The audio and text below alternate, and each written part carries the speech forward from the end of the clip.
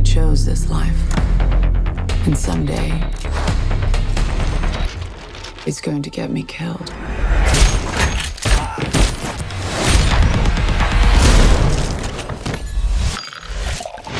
But not today. Hello everybody, welcome back to Grapevine Movie Reviews. I'm Matt Phillips. I'm Yash. Andrew. Mariana. Michael. And we're back to go back. We went back a couple weeks to go back to review a movie that we watched a little while ago. We never got to it. We're going to be talking about Atomic Blonde today. Most of us in here saw it. Yash, he didn't get the chance to check it out. If you don't know what we do here at Grapevine, what we do is most of the reviewers see the movie. One person doesn't. Everybody does a quick review, tells Yash what they liked, what they didn't like. At the end of the review, Yash decides whether or not he wants to go see the movie. Oh, yeah. And how badly he wants to see it. Now, it's been a couple weeks since we've seen this one, so we're running our memories. I had to go deep back into our memory banks to try to pick up everything that we saw. But let's start with, I guess, Michael, do you want to do a brief synopsis of the basic idea of what the movie is? Very brief. It is essentially a sort of Cold War spy movie. That is what it is. You have a number of different nations involved. She is this, I believe she's supposed to be an British agent. Yes, British agent. There's the Americans involved, and then there's a French agent involved. There's also, isn't there Kremlin's involved too? Of course, all the surrounding areas, because it's Cold War, everything around the Berlin Wall, all those nations as well. So, and it's set around the time that the Berlin Wall comes down, basically. Exactly. So it's basically she's sent in to recover an asset, I believe. Yeah. Yeah. It's a fairly basic. There's a this list. And there's a list. She's British? She's a British spy. She's working for MI6. Okay. And the list was a list of Names. all the agents, basically. Yeah, it was bad agents. All agents, and there's like she's on it, everybody's on it, and then there's lists of there's an agent listed on both, which would be like on both sides, which would be like the evil agent. I assume is what it was. Okay, yeah, because the reason they wanted it was it would reveal who a certain spy double agent. Because the big thing during this film is they know that there's a leak, and they're trying to find out who that is because they're trying to get their thing happening with the Berlin Wall. They want it to come down. Some people want it to kind of stay up. So, but I also think the reason they want to get the list as well is to just keep the names of all the other undercover agents away from different It's agencies. a big danger. Yeah, it's a danger. They would just be killed right away. Yeah, if they found out certain people were undercover doing certain So things. yeah, pretty typical spy plot line in general. On EDM. Okay. Yes. So I guess you can take it away. You can ask questions. What I'm really interested in is it's done by the same guy who did John Wick, the director. And I'm wondering, is this movie John Wick without a dick? No. Not No. I even think a little bit to me. Not even a little. This movie will disappear from that? from the public memory. Okay. What is this movie? Less How does this differ? Why is everyone calling it that? Because I think John Wick had a very simple premise. If you haven't watched it already, it happens at the beginning. John Wick's dog dies at the beginning, is murdered. It's a revenge story. Yeah. That's the plot. Like, he meets people along the way, kills people, blah, blah. And whereas this one, it's all about the plot. Like, there's action, there's a lot of action, there's a lot of music, but I'm saying it's super plot heavy at a point where it can get confusing. Well, yeah. And it's a lot more spy and intricacies and double crossings and who's good, who's bad. Whereas John Wick was just super simple. You got the story from the very beginning. Mm-hmm. So I feel that's how it would be very different from John Wick. Yeah, Miranda just nailed it. Like, the story of John Wick is very simple. Bad thing happens, he needs to get revenge. It's an excuse for action. Yeah. And then just action just follows it, nonstop action. This movie has so many just like characters and plots and people doing things and you don't really know what they're actually doing, and are they trying to double cross somebody, are they lying to this person, or are they being honest with this person? Why is this guy following that guy? Why is this girl following this person? What's going on up here? I feel like I was trying to look through a forest to see the other side, and I'm like, there's too many trees here, I can't see what's going on over the other side here. I just want to figure out a path to where this movie is, what it's doing. I want to get led along in this movie. Was it supposed to be I was lost the whole time. I was lost in the woods. Like, I just, to be fair, I don't think that inherently makes it bad. It's just, I don't think they pulled that off. You know, had they gone and said, like, we want to make, like, a really intricate spy movie, like, look at something like Tinker Tailor Soldier Spy, like, that's it done well. Mm-hmm. This is it done in a way that's more, you know, a little bit too confusing at times, a little too slow at times where you don't want it to be slow, a little too fast at times you don't want it to be fast. So I think it's not a bad movie in my opinion, but, like, it was a bit of a drag to watch in my opinion, I guess. I'd say like, I think the three of them pretty much hit it right on the head. The issue with the movie is I feel it's trying to be smarter than the average spy movie. It looked at it possibly looked at John Wick and said, you know, people think that John Wick doesn't have a story. They think it's just an excuse for action. Well, if they want a story, I'm going to give them a story. I'm going to show them how smart I really am.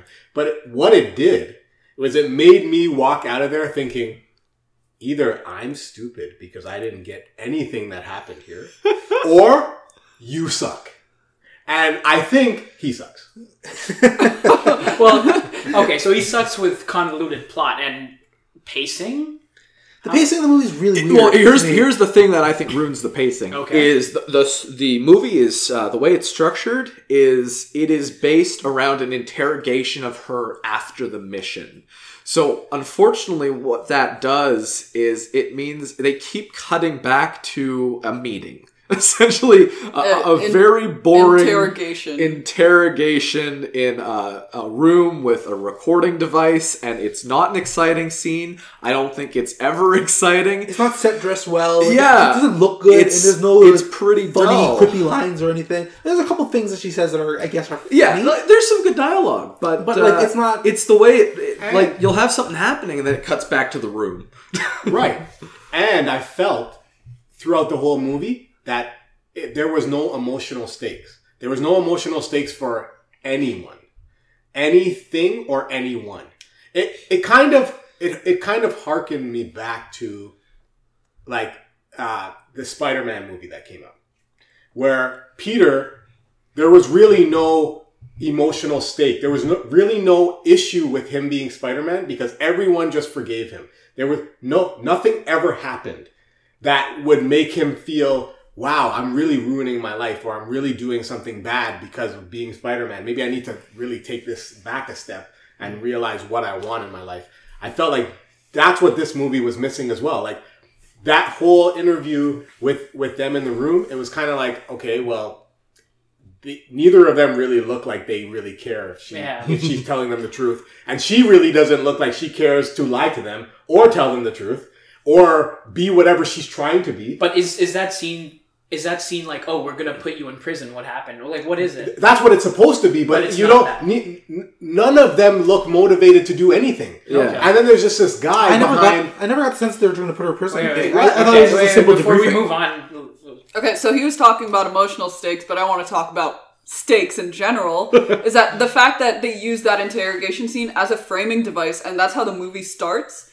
And so you immediately can tell that that takes place in the future. So everything in the meat of the movie that happens, you can tell, like, as badly beaten up as she looks in that interview scene, she's completely fine. Like, she's not dead, she's not missing any limbs. Which kind of undercuts the stakes of the show. Or the movie. It's kind of like how I feel about Gotham whenever I watch it. Every time I watch it, I'm like, nothing's going to happen to Jim Gordon. We know he becomes the commissioner. So, like, every time they put him in danger, like, oh, he's going to get his head cut off. That show could like, literally do anything, no, he's and not they going to wouldn't do care. Anyway, yeah. But yeah, if you're gonna do a action spy thriller where it's like this list is threatening to get out, and if that does happen, they're gonna get killed, but you show the agent in the future being okay, I think that removes a lot of stake from any action movie. There's a little bit of like stakes here and there, like Maybe much to like other John people. Wick, there's a death. One of another agent that she had a romantic relationship. He dies at the very beginning of the movie, so that's a bit of a thing that like that's why she wants to be involved. With But again, this. But that it doesn't hit as hard. It doesn't hit anything Yeah. because they show us that character dying in the first scene of the movie. Yeah, And you then don't even know it cuts who he to is. like, oh, there's a picture of them together. I'm like, oh, I guess they're together. Yeah. And then she never like has a soft moment remembering him or anything. Yeah, It's throughout the just- movie they show little clips in here and there, but there was no emotional stake. All right, There's so talk no about the stake. supporting cast. Who are the supporting cast? In this James movie? McAvoy plays. I think when she arrives in Germany,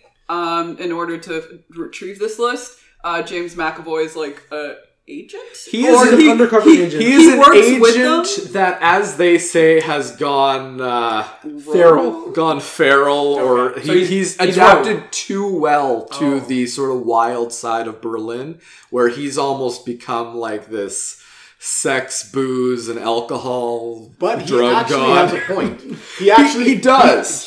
I would actually try to defend him in that. I think sense. he's one of the better part of the movie. I the best part of the movie. Yeah, think I like. he is the Oh, best yeah. part of the movie. However, it's not that I don't believe that.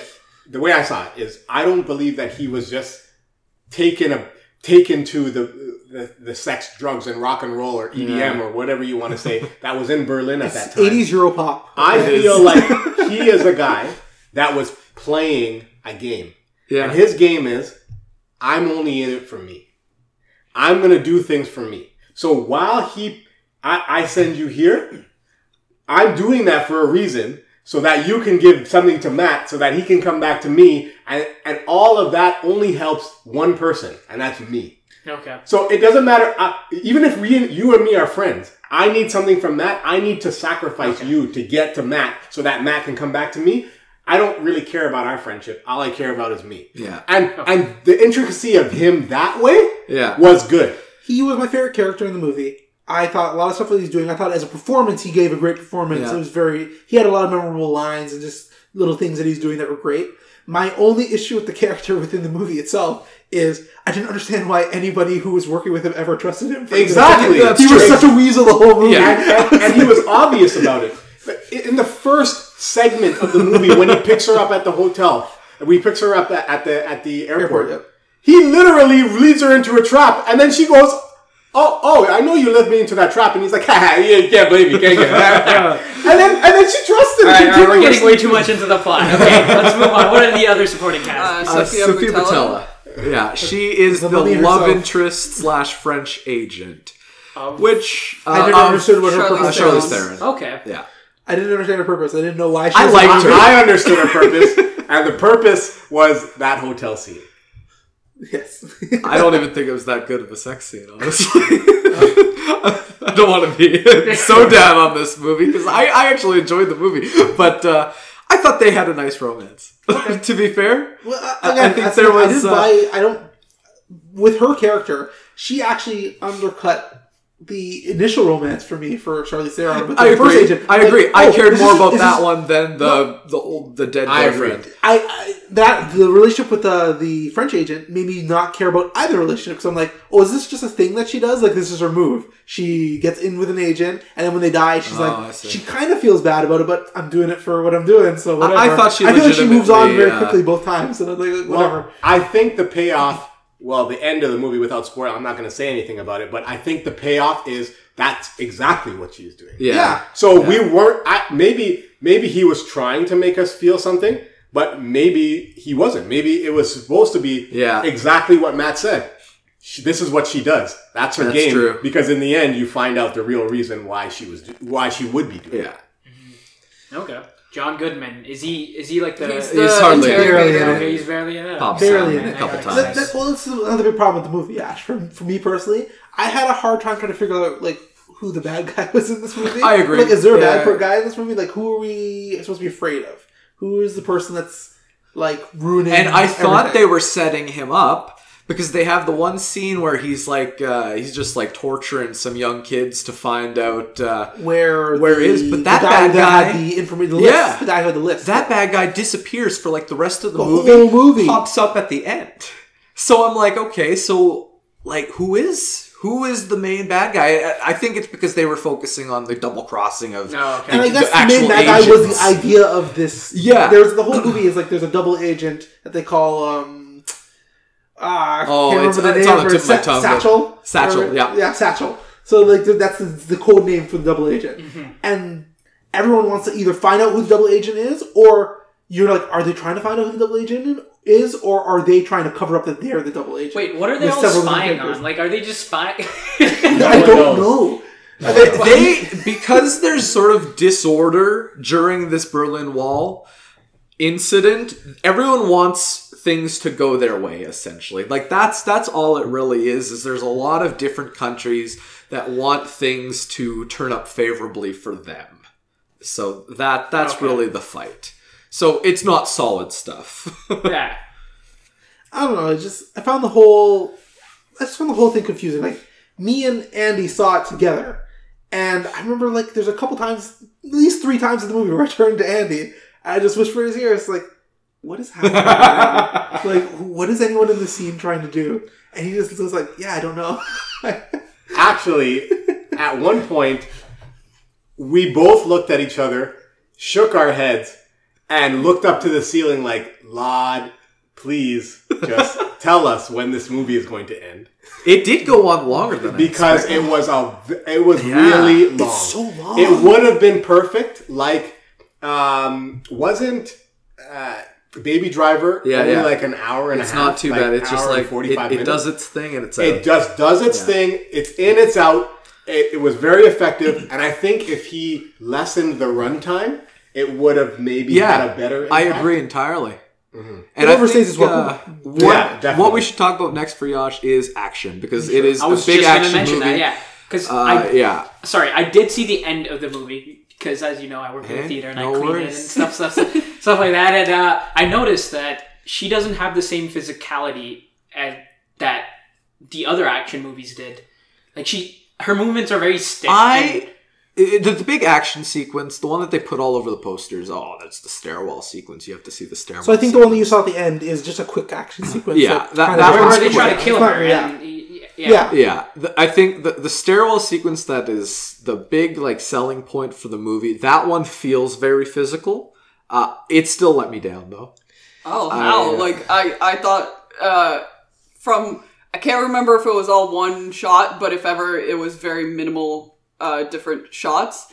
But I thought every punch landed. I thought like it wasn't just sound effects or like reaction. It was like the grunting. Every single punch. It was like they were down and their movements were slowing down because it was And he's taking raising so his long. hand.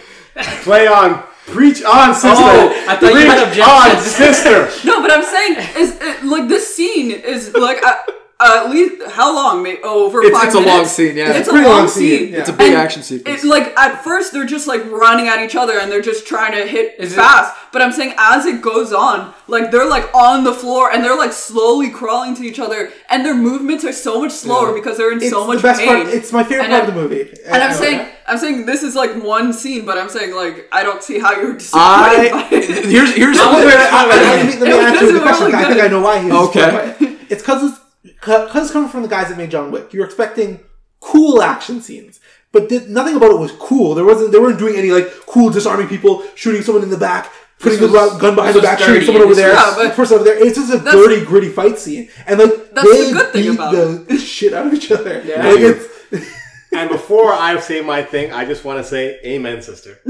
Amen. Because I'm totally on it with Mariana with that. And Matt. We looked at each other after that fight scene and said, finally something. Finally. That's the problem. That's the other thing. The whole movie up to the point of this fight scene, it's just a bunch of people talking and like spying on each other. And I'm like, I'm sick of this. Can someone do something? And even though there was a few fight scenes between, like the time when she went to that apartment, in the movie theater fight scene. and the movie theater, They're not of that caliber. they're not of that. no, caliber. that is the highlight. And when they're fighting in that room together, Hysterical. it starts in a room, Okay. and that fight scene, it was real, exactly what you would believe a fight scene would be if you and I just started fighting we couldn't fight here for 25 minutes straight without losing any stamina, without losing any mustard on our fight, our punches. But with the added element of fighting to the death, because both of you are trying to kill each other. So it's not just two amateurs. It's like it's two skilled trainers that are like they're like I have to kill this person, but I'm being beat down and like I'm tired. And they're getting tired. They're throwing so many punches. And I thought that was I thought it was beautiful. Actually, to be honest with you. Out of all the movies I've seen that have fight scenes in it, it was the most real.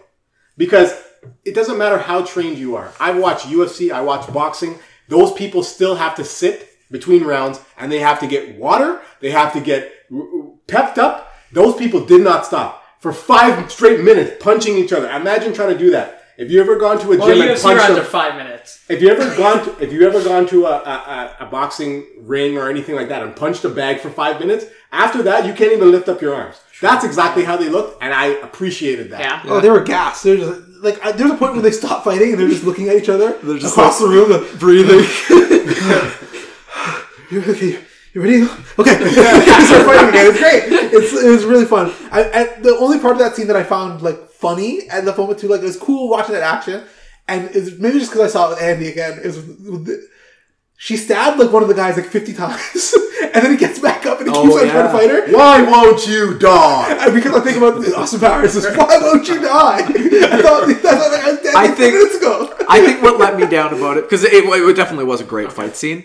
But I think in my head, there's been so many like the thing that a lot of indie things are doing now, or smaller, lower budgets. It's the hallway, gritty, low budget fight scene where every punch counts. Yeah, and I don't think it was better than some of the ones I've seen. I think the Daredevil ones were better. It got kicked off with the old one. I think even like Casino Royale had some ones that were like that style that were better. Did you say Old Boy? Yeah. That's how it started. Yeah. So like it absolutely was a good fight scene, but in my head I was comparing it to a lot of these gritty fight scenes that we're getting, and it didn't quite hold up. And I agree. The Daredevil one, the Daredevil, and even Casino Royale, definitely. But when you're in a movie where it's barely keeping our interest in it, that is the highlight. Definitely. Okay. So it was like a breath of fresh air in a room of farts. Okay.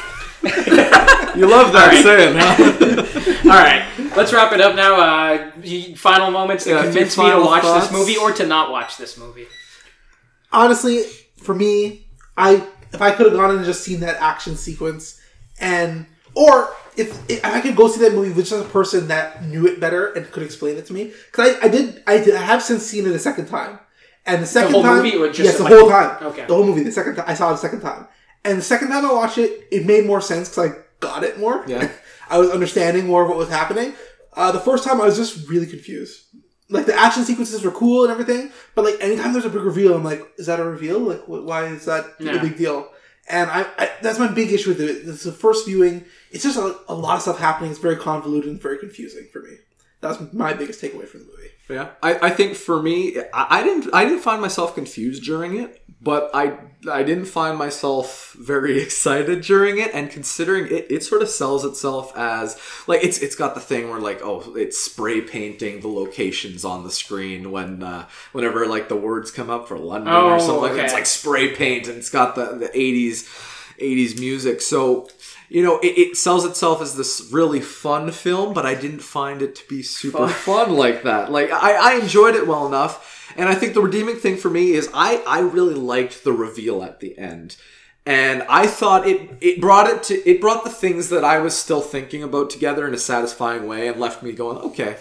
Like, not like I want to see this again or I love this movie, but I was like, okay, I enjoyed it well enough. That's a cool thing they did.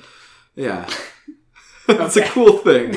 Exactly. Okay, so as much as I did like the action, and I really liked the performances of Charlize and James McAvoy, I thought, okay, first of all, the Cold War, it takes place during that time. It has no meaning to the story. I think they just they're just like, okay, let's just do a historical event. Who knows? I think the graphic novel's based during that time, but it really didn't. But they really could have said it anywhere. Yeah, and it happened during the taking down of the Berlin Wall. whatsoever. Like they mentioned the Berlin Wall, and I'm like, they didn't do anything. And also, it's also because that took place during the 80s. This movie was filled with so much 80s music, and it wasn't integrated well at all. I feel like I think the best scene, the best way to explain this is that she walks into a bar and there's this 80s music going on, and it's happening for maybe like 30 seconds, and then somebody lights a lighter and the music turns off, and then you start hearing the music in the actual bar. Like, that wasn't even the music playing in the bar, is that they just put that 80s music on top, just, I guess, as a filler, because they're like, it's the 80s, right? And I swear, as soon as one 80s song stops, and it's like electro, it's like really synth. EDM, like, yeah. It's not just any 80s, it's like synth and like 80s Europop. You see every song on the soundtrack coming. Yeah. Right. Every song that is a European hit, like a European dance there. hit, it's in the movie. Okay. Definitely. Yeah, and it just as soon as one gets out, like 5 seconds later, there's yeah, another they were one. going for that pop music grab that. Yeah. But to piggyback on Mariana's point, it doesn't really hit it though. I feel like they were going for Guardians of the Galaxy in the sense that like all the songs are meaningful and that like informs the characters and the story, and it doesn't. It just feels superfluous. Right. Andy, I would say I still to this day don't understand what I saw. I think it just really had no. It was meaningless. It was pointless and emotionless. There was no stakes. The fight scenes, like that one fight scene, I did enjoy. A couple of the other ones, I did enjoy. This is one of those ones where if you see the trailer, I would tell you not to see it because you're gonna see a lot of good things in the movie, in the trailer, and then when you see them in the movie, they're gonna take away from them the goodness the little bit of goodness that's there, right? So the music, the soundtrack that's in the movie is horrendous, and honestly, there's not much more I can say about it other than like I wish they could do it again. If they had another take, I think they could. Yeah. I think they could really do something good with it. I just feel like all right. So here's my verdict. From what it sounds like, this movie is just tonally all over the place. They didn't quite hit this is an intricate spy movie, and have it pay off to a point where all the audience understands what's happening. And the only saving grace of this movie, I guess, is the stairwell scene, which didn't sound that well to begin with. Okay, so I'm just gonna wait till this movie comes on TV and hope I don't miss that stairwell scene. That sounds like the best way to see it. It's a confused. Honestly, I wouldn't even come in halfway if you're watching it on TV. You're going to be very confused. You're going to be like, "What's happening?" Ooh, yeah. You need to be watching the movie. Okay. You need to watch it. Yeah. So like, if it's on TV, you have to be like, "Did I see the beginning? I have to know what's going on." Okay. It's I don't know. Andy said it early in the review. It's a movie that makes you kind of feel dumb, but not in like a fun Sixth Sense way. right. Like, oh no, I can't believe I didn't figure that out. It's like at the end, you're like, I still don't get it. Yeah. Right. Yeah. So yeah, that's the review this week. Let's get time to sign off. I'm Matt. I'm Yash. Andrew. Mariana. Michael. And join us next time on The Vine, guys. Have a great week.